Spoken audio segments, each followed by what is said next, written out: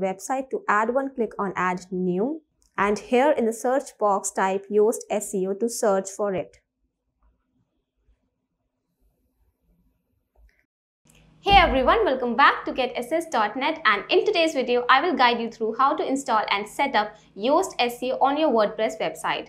Yoast Seo is a WordPress plugin that helps your site perform better on search engines like Google. It also gives you the tool to bring your content to the highest standards of SEO and to improve overall readability. The good thing is you can access all the important SEO tools of the Yoast Seo plugin for free. But if you want to give your SEO a boost, you can even upgrade to the Yoast Seo Premium to get more amazing features.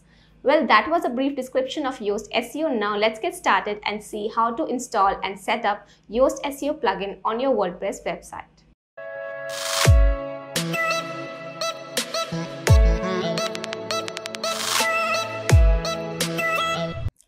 To start with, first of all, you need to be logged into the WordPress panel of your website, and on the dashboard in the left menu, you will find a lot of options. So there you have to look for the plugins option from the menu, and then you have to click on it. Now here you will be able to see all the plugins that you have installed for your website. To add one, click on Add New. And here in the search box, type Yoast Seo to search for it. Now, if it is already installed on your website, you will see the Activate button given next to it. And if this is a new website, you can simply click on Install Now button. And once you have installed it, you have to click on Activate to start setting it up. So click on Activate. Now, after activating, you will see the Yoast Seo icon in the left menu. Click on that and then click on General option. Now, in the general section, you will see a few options like dashboard features, integrations, webmaster tools. In webmaster tools, you can put in all your verification codes like for Bing, for Google, and then you have to go to search appearance section. Now, here in the general category, you can put in title and description for the homepage of your website so that people will see this whenever they will search for your brand name on search engines. You can even put the logo of your website.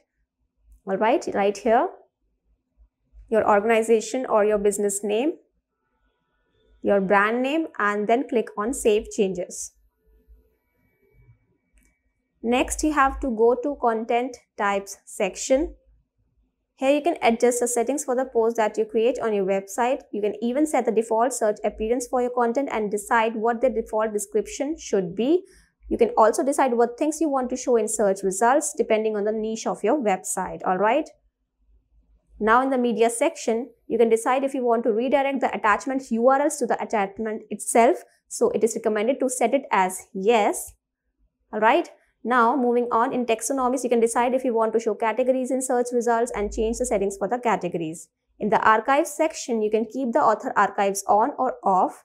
And you can manage the breadcrumbs settings for your website that will help users better navigate your site and its structure.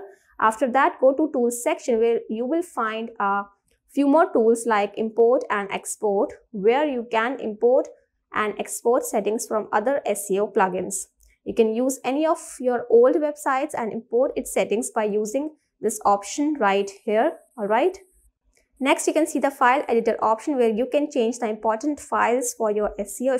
If you will click on this, you will find the robots.txt file and .htaccess file. Here you can make the changes that you want to make for your website. You can put the URL here that you want to allow or disallow, and then click on this option right here at the bottom to save changes to this file, that is robots.txt. Now, if you will open a particular post in Yoast Seo by clicking on Post and then on All Post, you can do SEO for every single post. So here I have a lot of posts on my website, as you can see right here. Now I will pick one of the posts out of these. So you can pick any post on which you want to do SEO. Now let's take this one right here. Facebook Touch.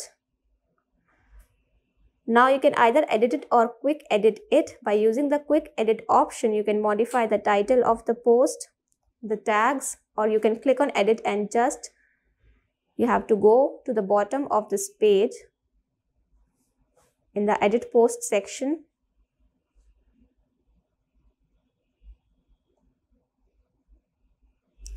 Just go to the bottom of the page where you will be able to modify the settings for Yoast SEO.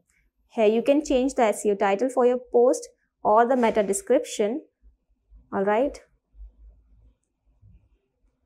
And on the right side, you can even put in tags for your post, and you can also select the category for this particular post by clicking on categories option.